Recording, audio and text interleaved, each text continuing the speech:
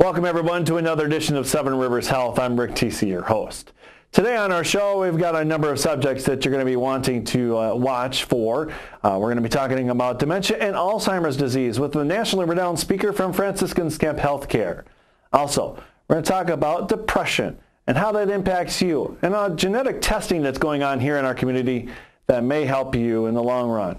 Also, we'll talk about healthy eating for the elderly. That's all coming up here on Seven Rivers Health. But first, we're going to talk to Dr. Thomas Loepfe from Franciscan Skemp Healthcare about dementia and Alzheimer's disease. Dr. Loepfe, thank you for joining us. Let's talk a little bit about dementia and Alzheimer's. First off, what are some signs that people can kind of look for regarding either dementia or Alzheimer's?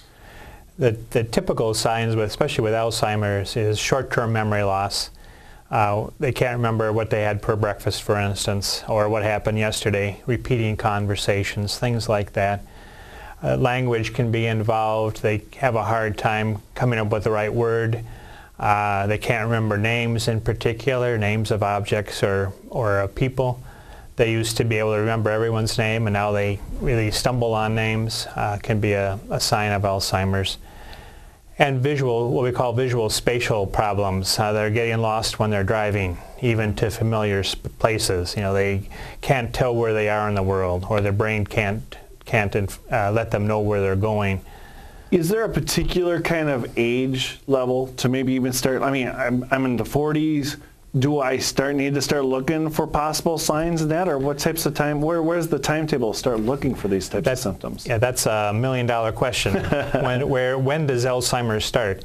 Typically, we see people in their 70s and 80s come in, brought in usually by their families that are beginning to show signs.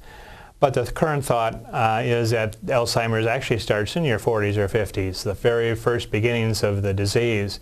We're just not aware of it. Mm-hmm. And right now we don't have the test to determine that. So where do we go from here?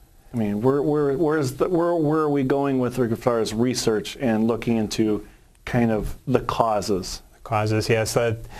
Lots of research going on, both with the cause, and that has turned out to be a lot more complicated than people originally thought. Mm-hmm. A lot of research into medications for Alzheimer's. A lot of research in prevention for Alzheimer's disease. That seems to be the biggest hot topic right now, is how do we prevent Alzheimer's, and when do we start trying to prevent it? What's being done not only at Franciscan Skemp but also Mayo as well to kind of look at that? There's one study that's been out there that Franciscan Skemp has been doing for a couple of years now. Yeah, we've been participating in what we call the RAP study. It's looking at children of Alzheimer patients. We're following them long term. We started this several years ago, 4 or 5 years ago, maybe a little bit longer.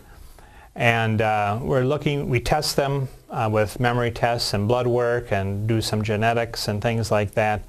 We're following these people long term, so we know when they begin to show signs of falling off the curve, the average, and seeing what kind of relationship that is with their parents. You know, if their mom had Alzheimer's, or if their dad had Alzheimer's, or both parents had Alzheimer's. So we're really looking at the beginning parts of the disease, and when do people first start showing signs of problems? And it might actually be in their 40s and 50s. Which is it's a scary thing for many people to kind of think that could happen. Yes. At any time. It's a very scary thought. What types of things can people do to kind of, let's go back to that study first real quick.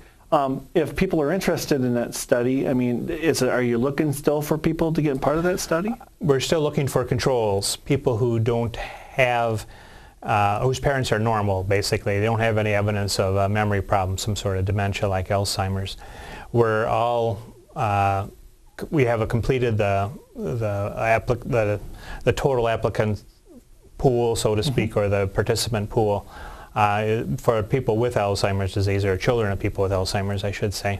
So that's closed, but we're always looking for controls. It's always harder to recruit controls in your clinical research as opposed to somebody who has the actual experience with the disease. So. And if people are interested, to just call the number at Franciscan Skemp, and we'll arrange for you to come in and get tested. Now, in general, is there anything that people can do, meanwhile, to try and avoid dementia, Alzheimer's? Is there anything that you're seeing, or from the research, or anything that, from your historical background with this, that people can do? There's lots of things you can do to lower your risk of Alzheimer's. There's nothing, as far as I know, that we know of to prevent Alzheimer's, but you can certainly lower your risk for Alzheimer's disease.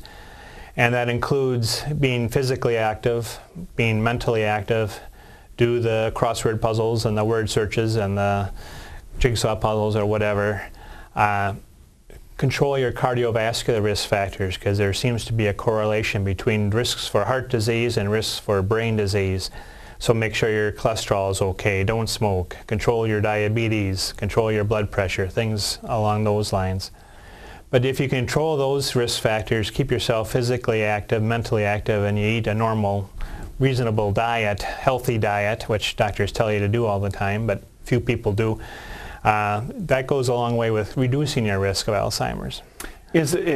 How is the mind thing correlation-wise? By keeping your brain and keeping it active and keeping it loose, by doing the crossword puzzles and stuff like that? Yeah. That's not known exactly what the brain is doing. It's doing something. It's doing something. But whether the brain is like any other muscle, you just have to use it or you lose it, or whether you increase the reserve capacity somehow and you reroute the impulses through the brain, the neuron connections are increased when you use your brain, that's probably plays a role. But again, we're all in the very beginning stages of studying this disease. There's 13% of Americans 65 ages or older who have Alzheimer's disease. What's the future? Is it going to get worse before it gets better, or where are we at? I'm optimistic that we'll have some better medication for people who already have Alzheimer's disease. Unfortunately, the last few years have been a little disappointing in regards to medications. Some newer ones that were coming down the pipe have not been approved by the FDA. So we're still using the original ones back in the early 1990s.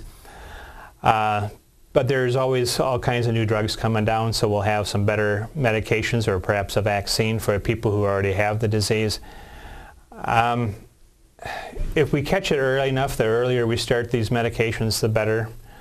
But it's not all hopeless. It's not like you have Alzheimer's, you need to find a nursing home bed tomorrow, because that's not the case. There's lots of hope out there, lots of excitement in the field, and we're here to help. And for people who have a family history of Alzheimer's, it's not like you're going to get it as well. You can have all the risk factors in the world for Alzheimer's and still not come down with it.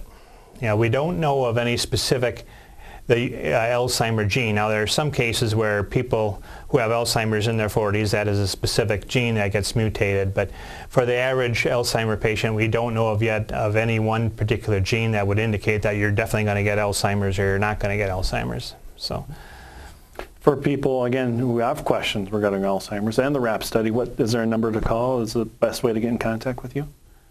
Is there a best way to get in contact with you regarding? Yeah, just contact us at the clinic. We're more than happy to do evaluations, geriatric evaluations or dementia-specific evaluations.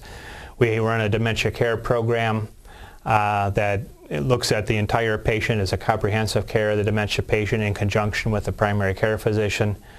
We have early support groups for family members and people who are just beginning to show signs of disease. So we really try to do a comprehensive evaluation and long-term care of the patient. Dr. Thomas Loepfe from Franciscan Skemp Healthcare Geriatrics, thank you for joining us. Thank you. We'll be back in just a minute.